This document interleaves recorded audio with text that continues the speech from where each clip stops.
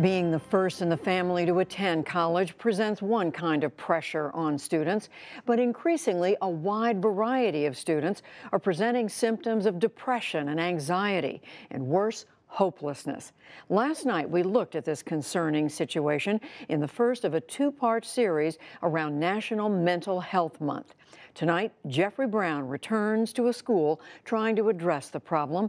He talks to three young people at the Massachusetts Institute of Technology about their participation in the Portraits of Resilience project. I'm Emily Tang. I'm finishing my junior year now. I'm studying electrical engineering and computer science with a minor in linguistics. My name is Victor Morales, and I graduated in 2014. I studied mathematics. I'm looking for a job now as a teacher.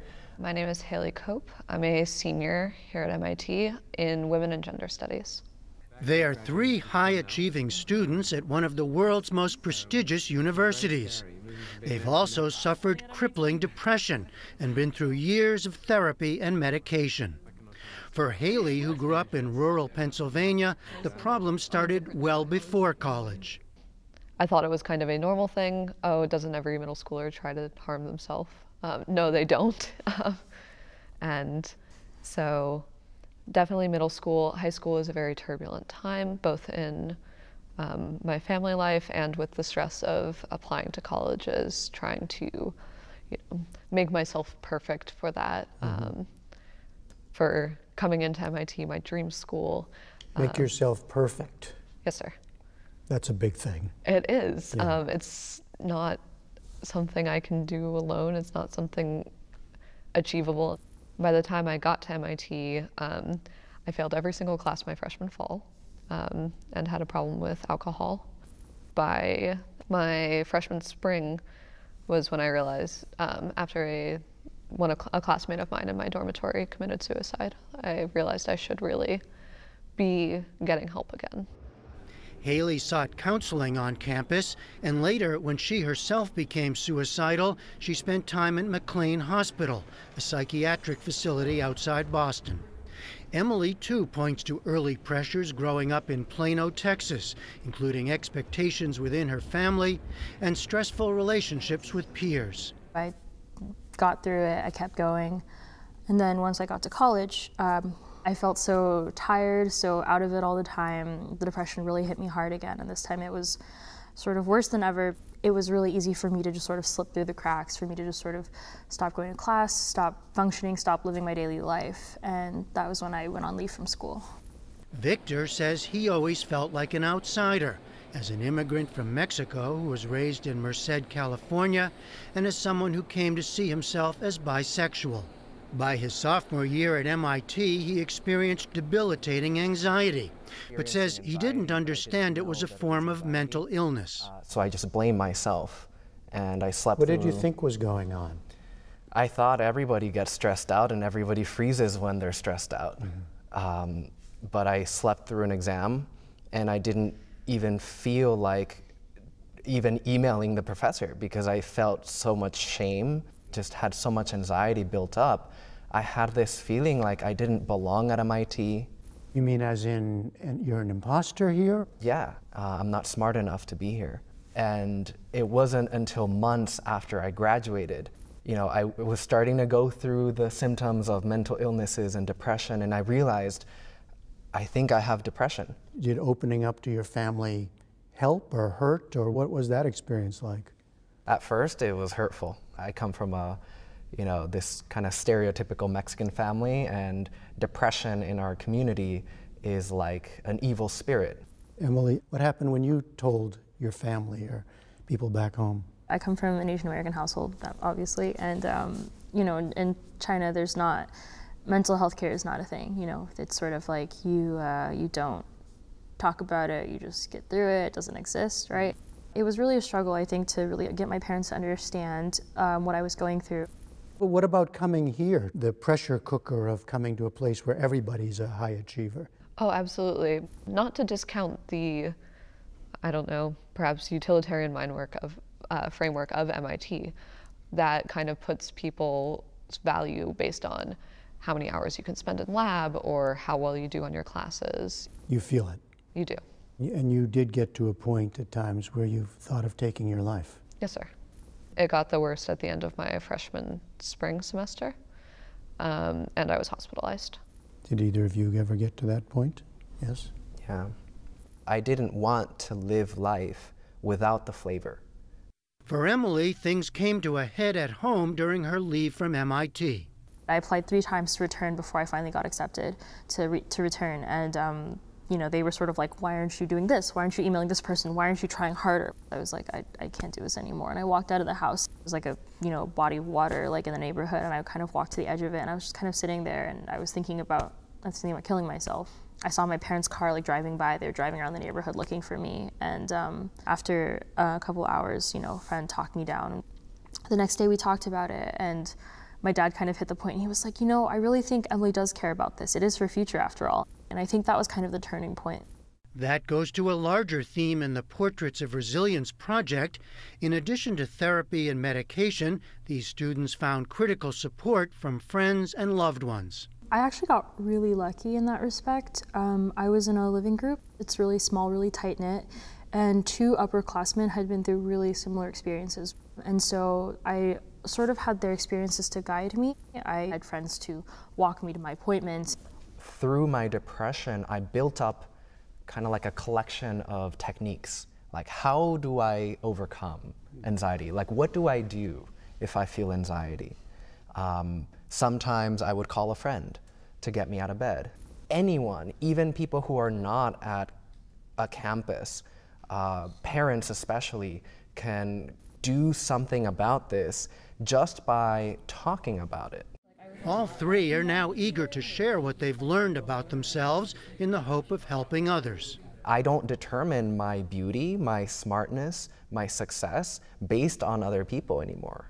And that was one of those things that I deconstructed. And after that, it felt so natural to tell my story. These weaknesses that I used to think were weaknesses are now strengths of mine. In my community, I had these kind of conversations with people that went something along the lines of, if you're going to mental health and counseling, make sure that you don't say anything about suicide, because they're going to commit you and then you're going to be forced to leave MIT and then you're never going to come back. And so I really wanted to address that kind of stigma. It's like saying, don't go to the doctor after your heart attack, MIT's going to kick you out. I started an antidepressant that I think is working finally. It's a process, but I think I get a little better at learning how to navigate my resources and how to get through the crisis with minimal damage and minimal impact on my life. Victor, what are your plans for the future? There's so much I want to do. You know, I want to go back to grad school. I care a lot about people from Latin America, but I also want to learn more in math. So I'm kind of like, which direction do I go? We'll see, you know, what ends up falling into place. I'm the president of my dorm, and I have been for the last year. I will openly talk about what I'm going through. I will tell people about the resources available, and I will offer myself. Haley has a coding job when she graduates, and there's a happy new twist to her story. In her essay for Portraits of Resilience, she wrote of a new friend. In the story, I talk about meeting a friend in the psychiatric hospital.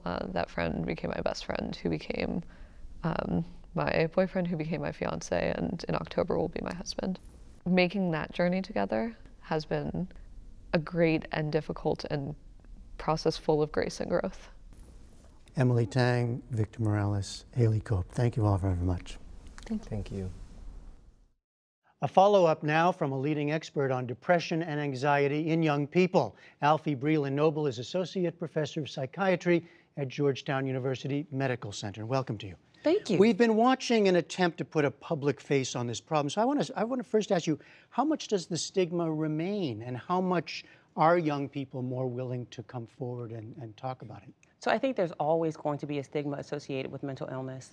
It's just a part of what it means for people who struggle with these illnesses. I think what I've noticed in recent years, 5 to 10 years, is that millennials and the young people coming right behind them are far more likely and willing to talk about these issues. I wouldn't say that it has completely eradicated the stigma, but absolutely young people who are in college and right behind them, high schoolers, are far more likely to share that these are things they're struggling with. How much do experts like yourself understand why this seeming rise in anxiety and depression and suicide. Why is that happening? One factor is that when you look at the young people we saw, you see racial diversity, which I think is amazing and wonderful, because these illnesses are so much more stigmatized in communities of color. I do think that people are more aware of what some of these issues are. They're aware of signs and symptoms. And what we find is that for African Americans and other communities of color, people feel that they're exponentially stigmatized in addition to race, gender, sexual orientation, or sexuality by having a label or being diagnosed with a mental illness. And so we heard one young man say, the Latino brother, when he talked about seeing these things and thinking it was normal, at some point during his college career, someone enlightened him and shared with him, these are signs and symptoms of depression and anxiety, which a light bulb was able to go off for him. And in terms of factors behind it, do we know more about is it the genetics or the social behavior? We heard some of the references to social media playing a new role. Absolutely. So there's always going to be the hereditary factors and the chemical and biological factors. I think what's changed for some of our young people is social media. They are so much more inundated with all kinds of information, not all of it positive. The young people spoke about what it means to be constantly comparing yourself. Right. So you're always looking at report cards, so to speak, in different aspects of life. And I think it can absolutely have a negative impact on our young people. How prepared or unprepared are schools today? So I think what I will say is for colleges and universities, they're trying, right? So they don't always have the bandwidth and the capacity to accommodate the sheer volume of students who are coming forward, much more so now than even 20 years ago when I was in school. I think that what colleges and universities are trying to do is find extenders, find other ways to provide support for young people so that everything is not funneling just through the counseling center. And there are many opportunities that I think colleges and universities have found to do that, whether that's connecting with community members who can also provide care, connecting with different kinds of apps or other electronic types of things to help our young people develop coping skills. So it's not necessarily full care per se, but it is providing a stopgap measure so that in between visits or until a young person can get a visit with a person in the counseling center, they have other ways that they can support themselves. So what kind of treatment is available to young people now? So what I always tell young people when I treat them is that there's the fast way, the slow way, and the best way. And I think when we think about fast and slow ways, medications, psychotropic medications, psychiatric medications are absolutely an option for people. I think along with that, it's important to think about the kinds of talk therapy that are available to people. And I always say that the best way is to try to do a combination of both to the extent that a young person and a family feel comfortable with psychiatric medication. So for talk therapy, we're thinking about things like cognitive behavioral therapy, motivational interviewing, teaching coping skills, and support groups. And then we know what some of the different kinds of anti-anxiety and antidepressants are that are available to young people. So finally, what's the most important thing you want young people to know who perhaps are starting to experience anxiety and depression, and their parents? What should they know? I think for parents and young people, they should absolutely know that they are not alone, that mental illness does not discriminate. It can impact anyone, and that there are people right around us, our loved ones, family members, community members, church members, other peers at school who are struggling with these issues. And so it's really important for them to know they're not alone, there's help. And I tell young people all the time, two things: take diets and breaks from social media. Take diets from social media. That's exactly right. Yeah. Diets and take a break from social media and reach out for help to people you feel like you can trust. All right. Alfiee Breland-Noble of Georgetown University. Thank you very much. Thank you.